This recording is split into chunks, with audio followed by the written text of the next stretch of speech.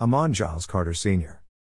was the creator and publisher of the Fort Worth Star-Telegram, and a nationally known civic booster for Fort Worth, Texas.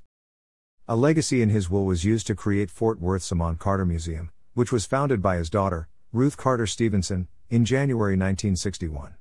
Carter was born in Crafton, Texas. After his mother died in 1892, he moved away from his remaining family, to Bowie, Texas, where he supported himself with a variety of odd jobs. At those jobs, he learned salesmanship, and became a traveling salesman as a young man. Bowie residents have recalled that he was one of the original chicken and bread boys who sold sandwiches represented as chicken to passengers at the rail station during the Depression. The sandwiches, it was thought, were really made of rabbits that the boys had hunted. To this day, Bowie has an annual chicken and bread festival each October. In May 1905, Carter accepted a job as an advertising space salesman in Fort Worth. A few months later, he agreed to help finance and run a new newspaper in town. The Fort Worth Star printed its first newspaper on February 1, 1906, with Carter as the advertising manager. The Star lost money, and was in danger of going bankrupt when Carter had an audacious idea: raise additional money and purchase his newspaper's main competition, the Fort Worth Telegram. In November 1908, the Star purchased the Telegram for $100,000, and the two newspapers combined on January 1, 1909, into the Fort Worth Star-Telegram.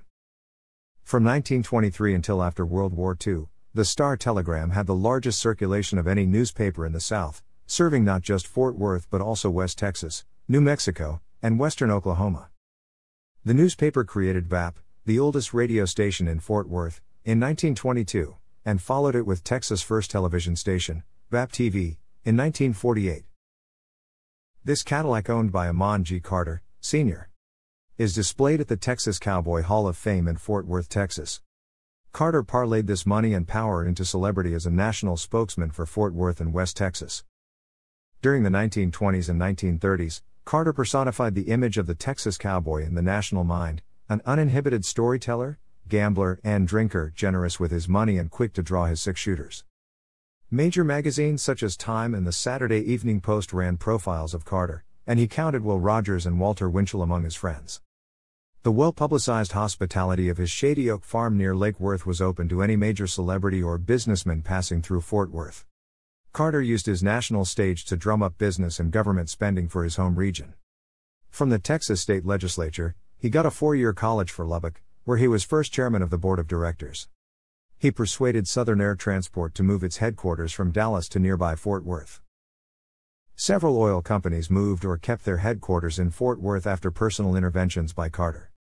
In addition, Carter was influential in obtaining for Fort Worth the construction of Air Force Plant 4 and the relocation of Bell Aircraft. Carter's disdain for Dallas, Fort Worth's much larger and much richer neighbor, was legendary in Texas. One of the best-known stories about Carter is that he would take a sack lunch whenever he traveled to Dallas so he wouldn't have to spend any money there. He was also quoted as saying Fort Worth is where the West begins, and Dallas is where the East peters out. The Star-Telegram television station, VAP TV, avoided mentions of Dallas or of even being part of a merged Dallas-Fort Worth television market on his orders until NBC pressured his heirs to do so several years after Carter's death. After World War II, Carter stopped barnstorming on behalf of Fort Worth. In 1953, he suffered the first of several heart attacks. The final one, 2 years later, was fatal. On June 23, 1955, he died in Fort Worth, Texas. He was buried in Greenwood Memorial Cemetery in Fort Worth. The main entry to Texas Tech University, Amon G. Carter Plaza. Thanks for watching.